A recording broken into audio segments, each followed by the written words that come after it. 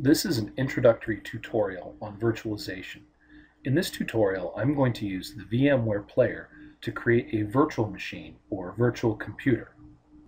The VMware player is free to download. All you need to do is go to the VMware.com website, register a free user account, and then you can download the VMware player software. Once installed on your computer, you're ready to create a virtual machine. However, before you do that, you will need an operating system to install on your virtual machine. This will need to be either a CD or DVD image of an operating system that you can install, or you could download a bootable image or .iso file that you could use to install onto your virtual machine. In this tutorial, I'm going to use a free distribution of Linux that I can download an ISO file of and install in the virtual machine. Now there are many different flavors or distributions of Linux. So the first thing you want to do is decide which version of Linux you'd like to install. There's Linux Mint. Here's the page for Linux Mint, linuxmint.com. You could download different version of Linux Mint. There you see there's 32-bit and 64-bit versions here that you can download. Ubuntu is also a very popular Linux distribution. You can download either cloud, server, or desktop editions here. Fedora, which is a Red Hat sponsored community project and a free download. CentOS, which is a server edition of Linux based on Red Hat Enterprise. Or there's even smaller distributions of Linux like Slytaz, which is very interesting. Slytaz is a very small distribution, requires only 256 megabytes of RAM and can be installed on as little as a 100 megabyte hard drive. This happens to be a live CD that all you need to do is download and then run in the virtual machine, and you don't even need to install it on your virtual computer hardware. So now we're ready to create our virtual machine. I'll click Create a New Virtual Machine. So now you have three choices. Install from an installer disk, a CD or DVD drive installation disk. Install from a disk image file. This is a .iso file. Or do I want to install the operating system later? In other words, create the virtual computer hardware and then install the operating system later. This is the choice that I usually use. So I'll just press Next. You can see I've chosen Linux here already, but we could be installing Windows, Novell, Unix, Solaris, anything. Let's choose the version of Linux. As you can see, many of the popular distributions of Linux are listed here. Mint happens to not be on this list, so I'll choose a close neighbor. So I'll scroll down here to Ubuntu 64-bit and use that as the version that I'll base this off of. I'll press Next, and I'll give it a title here, Mint New. The location of where your virtual machine will be stored, you can see that it's defaulting to my Documents folder in a folder called Virtual Machines, and it's created a new folder called Mint New. I'll press Next. The maximum disk size that you'll need, it's recommending I use 20 gigabytes, and that's fine. I'll make that a little bit smaller. I'll change it, let's say, down to 12. I'll accept the default, which is to split the virtual disk into multiple files. All right, I'll press Next. And I can press Finish, or I can customize the hardware. Let's go ahead and customize the hardware. Now let's look at the settings that we have so far. For memory, it's allocating so far a gigabyte. Processors, 1. If you have a multiple core system, in this case, the computer I'm using is a quad-core computer, I could change this and maybe up it to, let's say, 2 processors. New CD-DVD, this is my CD-DVD drive, and what I'm going to do here is I'm going to change it from my physical CD-DVD drive and point it to my ISO image file so that when I boot up this virtual machine, it boots right to the ISO image and starts the installation. So I'll browse for it. You can see I have a bunch of versions here, and I happen to have Linux Mint 16, Cinnamon 64-bit right here, so I'll select that, click Open, and now that's ready to go. Now for network adapter, I have a few choices. I could leave it in network address translation mode, which is the easiest mode to use, or maybe I should choose bridged mode. In bridged mode, my virtual machine will pick up an IP address off of the network, just like the computer that it's hosted on.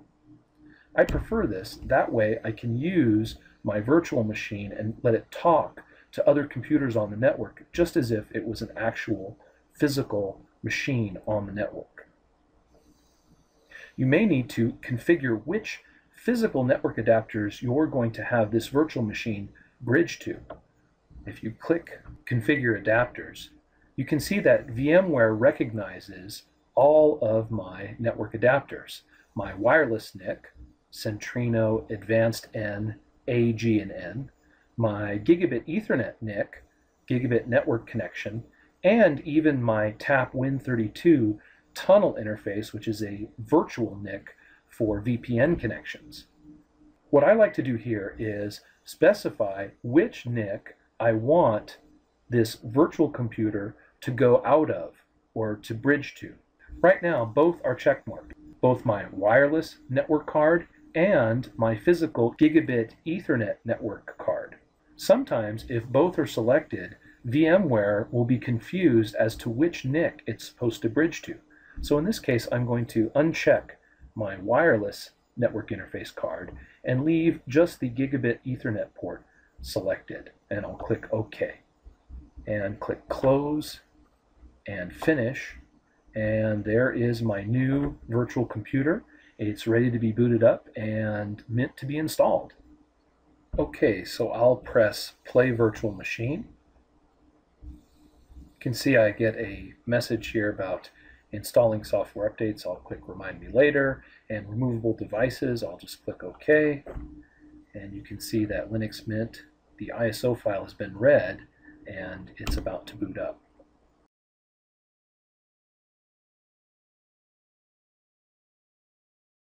Okay, Linux Mint has successfully booted. I can click into the window now, and as soon as I do that, my cursor is captured by the virtual machine, and now the cursor is in the virtual machine. If I want to drag out, you can see sometimes you can just drag right out and the cursor will be returned to the Windows desktop. Sometimes if the cursor is captured and it doesn't drag out, what you can do is to release the cursor and get your cursor back into Windows, press Control-Alt on your keyboard, and I'm usually pressing the Control-Alt keys to the right of my spacebar to recapture the cursor in Windows. So there is Mint. You can see it's a working version of Mint. There's my NIC up here. The network adapter is in bridge mode. Let's see if we have an internet connection by default. I'll click on the Firefox browser. And it looks like we do. I'll see if I can go to Google. Hit enter, and there's Google. So everything is working nicely. Now if I want to install Mint to the virtual hard drive, all I need to do is click Install Linux Mint, and it will actually install the Mint operating system onto the virtual disk hard drive that I created for this virtual machine. Right now, Linux Mint is operating as a live CD. In other words, it's a working operating system that you boot up to and you can use right from the CD. So it hasn't actually been installed to the virtual disk. I'll show you what I mean. If I double click here, you can see I get an installation screen, and I can walk through the installation process. I'll press continue. I'll press continue. Erase disk and install Linux Mint. Now some students get afraid of this. They think they might be installing and erasing their hard drive in Windows, but that's not the case. This is the virtual disk drive that we created for this virtual machine. So I'll just click Install Now. Choose my location, keyboard layout,